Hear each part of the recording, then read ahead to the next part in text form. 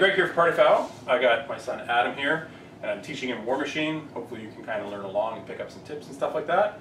And today, I'll get him to tell you a bit about it right now.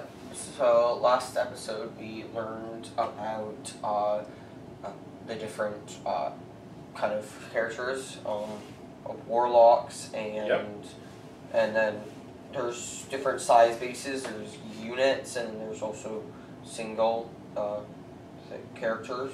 Yeah.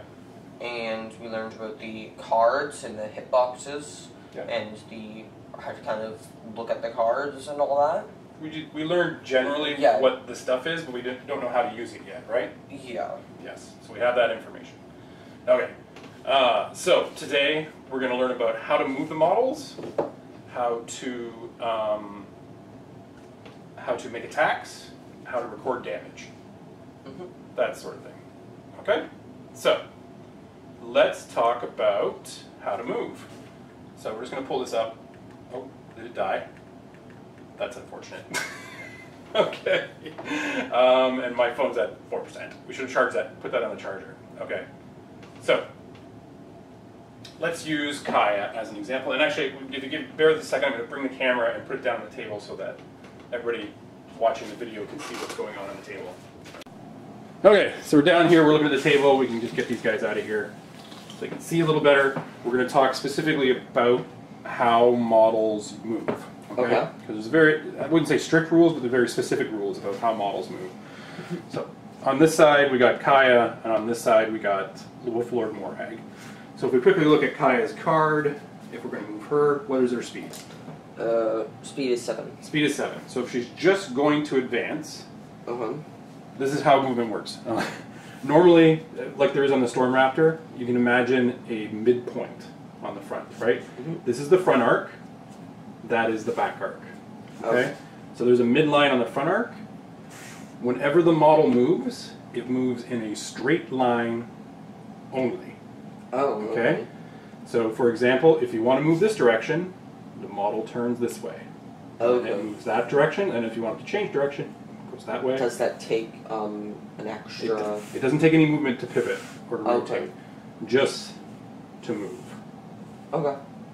Okay, so it doesn't move like this or whatever. Those type of movement. The reason they don't use those type of movements is because it's difficult to track, right? You don't know how many inches that is, but if you're moving in a straight line, you know how many that is. And there actually are. I'll grab those in a second. But so say you wanted to move this way and then that way. How would you do that? Show me. Well, you take the. You would have to split it up 7 inches into. Correct. So you maybe do like, you take this from the very start of the base. Yep. Oh, okay. You already did something wrong, but that's okay. So it's different there. Yes, exactly. Because if you moved her to this way to the end, sorry, just move your hand. So if you went from front to back, you're actually adding the length of the base to the movement. Okay. So if you're measuring from the front, you move to the front, right?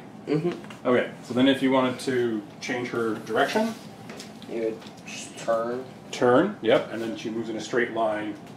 For 3 inches. We don't have 3. So I guess. Oh, actually here. So these are, everybody that see this may not know what these are.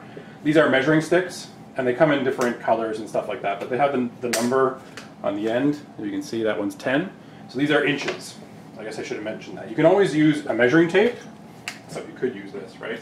And you can go straight line 3, turn this direction, straight line 3, and that's fine for most measurements, but if you want any accuracy and if there's like any chance of like question of like, can I get there or can I not get there, then it's better to use the measuring sticks. So you can buy sets of them, you don't have to buy them, like I said.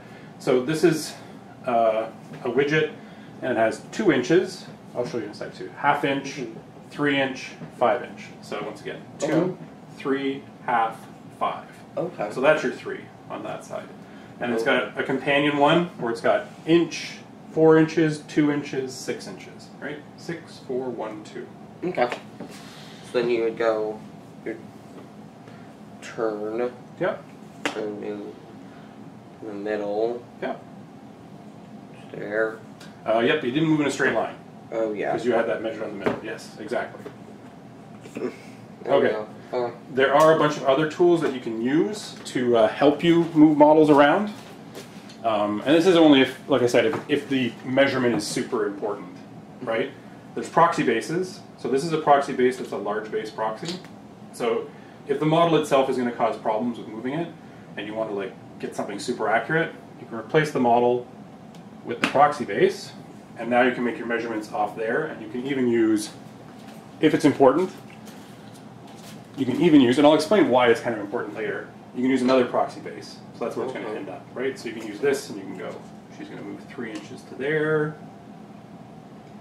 right? And then she's going to turn and face that way and move 4 inches to there, and that'll be her end position. And this is this is called a mealy gauge. So you have 2 inches, 1 inch, 3 inch, and ½ inch. Once again, that's ½ inch on that side, 0.5, 3, 2, 1. So if you put the base there and you want to see, can I attack megalith, you can put down the 2 and you can see it's just outside of the mealy range, right? And I guess I should mention, I didn't mention before, but it always just seems sort of like obvious, but this is an open measure game, so you can always measure any measurement. And if it's your turn and you want to find out if she can get to megalith and attack him, you can proxy this out without like doing it for real, just to see if that's a possibility. Okay. All right. So for that, would you leave a marker for where the person was? Yeah, exactly. So if you were like going to do that with that, you'd be like, that's where she is. Maybe I'll use her base or another proxy or something like that to move her around and see if that's possible. So some of the reasons that you may want to move them in a non-straight line is that unless you have a rule that allows you to, you are not allowed to move through other models, friendly or enemy. So if all these dudes are like standing around here, and she wants to see if she can get to megalith, she has to make a number of different moves to get there. There's also terrain, and we're going to talk about that in a different video, but terrain can also mean that you have to move around. Like there's a house here, and you don't have ability that lets you walk through the house, you have to walk around the house. Okay? So the most important thing to get from that, always in a straight line. Okay.